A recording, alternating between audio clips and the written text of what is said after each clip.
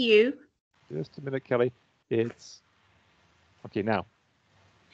Hello, my name is Kelly Giyu, and I'm the organizer for Running for Research Prader Willi Syndrome. I'm here today to talk about the gut microbiome study that we will be funding with the 2021 Running for Research event. With me today are Dr. Jennifer Miller, Dr. Wendy Dahl, and Dr. Thomas Tompkins, who together will be the primary researchers involved in the study. I'd like to begin by introducing each doctor and then conducting a brief question and answer session that will explain the purpose of the study and what the potential benefit could be to the PWS community. First, I'd like to introduce someone many of you already know, but for those of you that don't, Dr. Jennifer Miller. Dr. Miller is a professor of pediatric endocrinology at the University of Florida. Dr. Miller specializes in the care and treatment of individuals with Prader Willi Syndrome and currently follows over 500 patients worldwide that are living with PWS. Also here today is Dr. Wendy Dahl. Dr. Dahl is an associate professor of nutritional sciences and a nutrition extension specialist with the Food Science and Human Nutrition Department at the University of Florida. She holds a PhD in nutrition from the University of Saskatchewan. Dr. Dahl leads research examining the effects of fiber, prebiotics, and probiotics on gastrointestinal health and disease. We also have Dr. Thomas Tompkins. Dr. Tompkins is the research director of the Roselle Institute for Microbiome and Probiotics, the research section of Lallemand Health Solutions located in Montreal, Canada. Dr. Tompkins did his graduate studies at the Hospital for Sick Children in Toronto, Canada, where he studied cellular signaling pathways in multiple sclerosis. He has been working with Lallemand since 1995 and has been investigating the relationship between gut microbiomes, stress, neurological activity, and behavior. Dr. Tompkins' aim is to improve symptoms of mood, anxiety, and depression using microbial intervention. So now let's begin our discussion by talking a little bit about what each of your roles will be in this gut microbiome study. Who would like to start? I'll start. So my role will be as the principal investigator, as the person who clinically sees individuals with Prader Willi syndrome. So I will help with recruitment and assist Dr. Dahl and Dr. Tompkins in anything that they might need in terms of getting ethical approval for this study, making sure that we have the patient numbers that we need for the study, that the procedures are carried out correctly, that kind of stuff. Great. And I'll go next.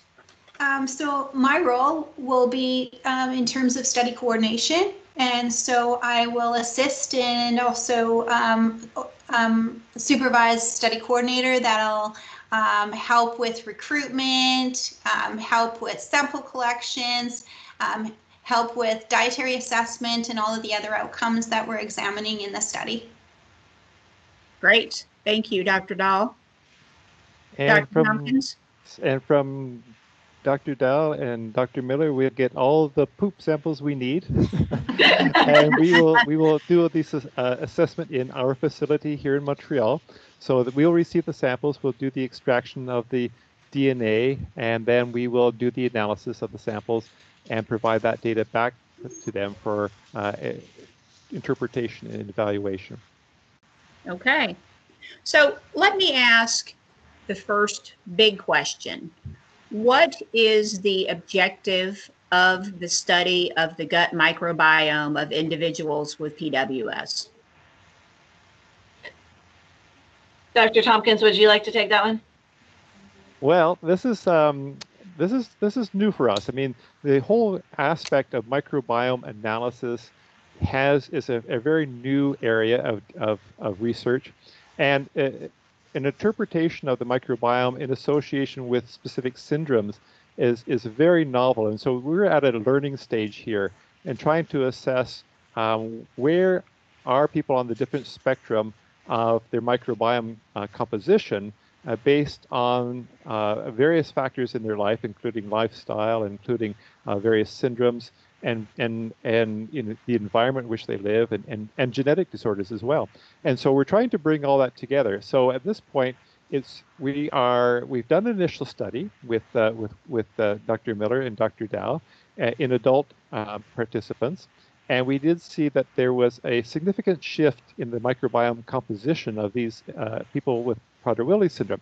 Now, this is very interesting to us. We need to understand more deeply at what point of their life does this composition change occur? Is it something that is from birth and we can see throughout their life, or is this something that develops when we change their diet? So we put people on a caloric restricted diet.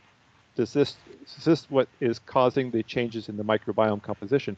And we have to learn this in order to help to understand what will be, how we may be able to help individuals change their lifestyle or change their diet so that we can ensure that they have a composition that will see them through in a quality of life that they would hope to be able to achieve with this. So I think that's where we're trying to understand, and what would be the impact of having a composition that is maybe more towards, say, metabolism, and those that have one that may be more geared towards protein metabolism. We need to understand the outcomes of this, and this is one way of being able to do this type of evaluation. Okay, and, so I'm sorry, Kelly. 1 second. I would add to that I think one of the other important aspects that we'll be looking at here is how the gut microbiome is possibly affiliated with the different nutritional phases that individuals with Prader Willi syndrome go through, as well as some of the sort of core symptoms of Prader Willi that we know affect many children and adults with Prader Willi, like anxiety and things like that. And so one of the things that Dr. Dahl and Dr. Tompkins have really sort of emphasized and taught me is how much the gut does affect the brain, and how much this gut microbiome can ultimately end up affecting clinical outcome in individuals with Prader Willi. Because we have noticed and I say we, in the previous study, it's been noticed that there are differences in the gut microbiome of individuals with PWS versus typical persons. Correct. And so we just don't know if it's related to a restricted diet, if it's part of the symptoms of, part of the manifestations of PWS. So you're trying to discover, there are differences. Why are there differences?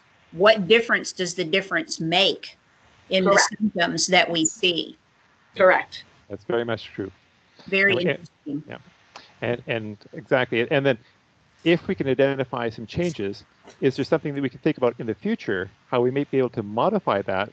Is there a window of opportunity to modify that so that we could potentially offset any of the detriment that this microbiome composition may be leading towards? Okay. And especially looking at infants, early in life, who are newly diagnosed, to see, is there any impact on breastfeeding versus formula feeding, or things like that, or introduction of solids, or things like that. So there's a lot to be learned from this population that nobody has yet looked at. Okay. And so as far as previous investigations are concerned in this particular topic as it relates to PWS, there has been, to my knowledge, the one study that we just mentioned in regard to adults. But this is uncharted territory for other individuals with PWS in the larger population. No, there was another study done by Andrea Hawk's group at Edmonton, I believe. But the problem was that they didn't look specifically at nutritional phases associated with the gut microbiome analysis, at diet associated with the gut microbiome analysis. I mean, there was just a lot of unknowns, I feel like, from that study. And I feel like because we know our patient population very well, that this will be more thorough as we investigate the gut microbiome, that we'll have the sort of corresponding information to go with it. I understand. And it's nice to see that, basically what the group of Andrea Hack had seen was very similar to what we observed in the adults. So I think these two studies are complementary, but I think this will definitely take it. The idea is to take this into a much deeper evaluation than has ever been done in any population group previously. So I think this is quite unique. We see it in some other situations, but more typically in gastrointestinal situations like inflammatory bowel diseases and things like this. But here, this is quite unique in our situation. So I think we have a good opportunity to learn a lot at this stage. Okay, and when do we expect that we could begin the study? Does anybody have an idea about that? Would it be in the 2021 calendar year? I would think that's our hope for sure. I would expect that it usually takes perhaps 2 or 3 months for ethics approval, and so we have that step to complete, and then I would hope that perhaps later in the spring, if the ethics approval goes through, that we would be able to start recruitment. That's great. That's great news. I know that this is a topic that has captured the interest of our community. And obviously from listening to you all speak about it, it's something that could have, at a minimum, a great potential for learning about these differences that these individuals with PWS do have in their gut microbiome. And am I correct in saying that we have also seen some of these same differences in other individuals that are obese or have other obesity-related disorders? I think we see some aspects which have some similarities to obesity, but not always. I think what we're seeing here is a fairly unique signature that we haven't really recorded in other groups, in other populations that we've looked at. Sometimes you do see some overlap in terms of lacking certain microbes, like microbes we call Akkermansia and Faecalibacterium are often deficit in people with Prader Willi Syndrome. And that we know that these microbes are associated typically with leanness, but not all Prader Willi Syndrome people may have this deficit. I mean, and again, similarly, not all obese people have a deficit in these microbes as well. But the trick is trying to understand the composition as a whole and what might be changing with time. And I think the important thing is about this is we're not just going to collect one time point. I think we have to understand that we would need to look at longitudinally, so over a period of many months, many years, as we see the development of the progression of the Prader Willi Syndrome. I think we'll also be able to learn more about what is the progression of the microbiome composition at the same time. And I think this is how we like to position this and how we like to understand how things are going. And I try to slot them into what people already know or think they know about obesity, because I think really, just as every individual has its own microbiome composition, I think that in the sense there'll be that background to the Prader Willi Syndrome as well. But so we have to sort of sort through the noise to get down to what's at the heart of this, and I think that's what we're looking to trying to do. And again, longitudinally, over a series of times, a series of samples. Right. Well, and I think that people who are in studies also will potentially benefit from this, because we might be able to additionally, as people go through different, clinical trials, look over time as well at their gut microbiome and see, is there any changes that occur with any trial meds that may be affecting, whether it's sleep or hyperphagia or anxiety, to see if there's a corresponding change in the gut microbiome that goes along with that. This is all very exciting stuff, and we are grateful to the three of you for your interest and your ability to propose this study and to conduct this study and to learn what we need to learn. There's so much yet we have to discover, and this is a wonderful step in that direction. So for that, I say thank you to all of you wonderful doctors and researchers. Does anyone else have anything they would like to add? I take that as a no then. So in that case, thank you for your time. And we are excited to see what discoveries may come out of this study and what implications there may be for people within the PWS community. I think this will be a really exciting study to do.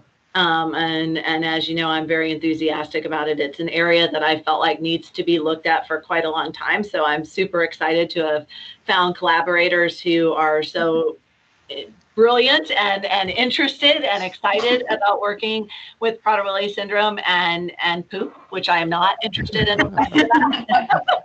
But I do think it potentially could have a very profound impact on individuals with Prader Willi Syndrome. Well, we're very excited, and we're very thankful to everyone that's participating in Running for Research we have been so successful so far in our fundraising efforts, and we will continue to raise money to the best of our abilities up until the day of the race. So thank you again very much. All right. Thank you. Thank you. Thank you. Bye-bye.